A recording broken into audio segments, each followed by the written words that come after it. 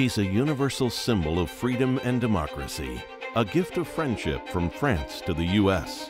And in her 125th year, Lady Liberty is undergoing a $27 million renovation, bringing the 19th century icon into the 21st century.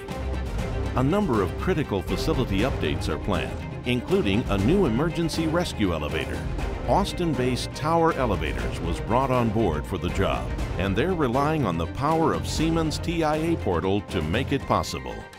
Tower Elevator Systems chose to standardize on the Siemens platform since the beginning because of their global force and their ability to support us, their name recognition, and their high-quality products, and their focus on safety. They brought the safety technology PLCs that we were looking for to bring our product to the next level. Included in the package are the Siemens Safety CPU, various digital inputs and outputs, as well as the Siemens HMI Comfort Panel, all of which are designed and commissioned by the TIA Portal. Tower Elevators also utilizes Profibus communication protocols and Profinet Industrial Ethernet. The benefits of the safety controllers are redundant safeties. They're inherently redundant. The CPU is always looking at, say, the e-stops, for example, and making sure there's no wire breaks or any short, or if they're on or off. So it helps us keep our elevator safer for personnel to travel in.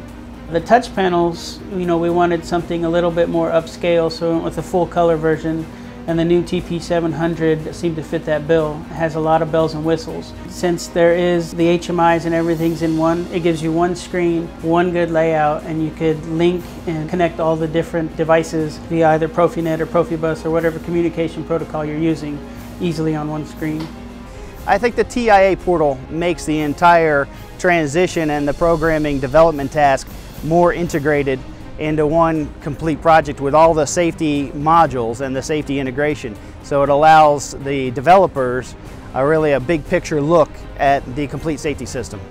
Programming a project like the Statue of Liberty could be complex and time-consuming, but TIA Portal made it easy.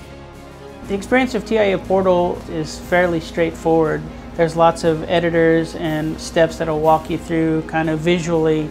Hey, press here, drag this, do this. So you don't have to be like a super programmer, if you will, to use TIA Portal. It's fairly intuitive. Having WinCC as one in TIA Portal is a huge plus for me, and the cross-references for any tags or anything like that is very helpful in debugging process. You don't have to do cross-references in one program and then manually look in another, or vice versa.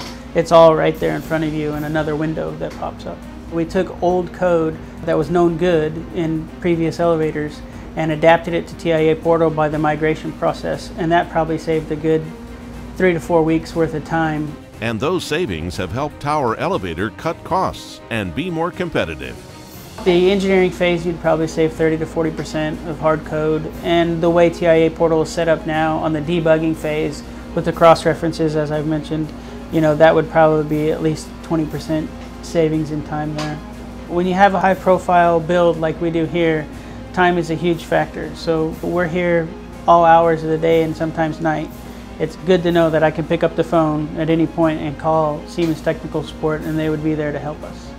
The partnership with Siemens has helped Tower Elevators perform with confidence and the pride to know their work will have a lasting impact.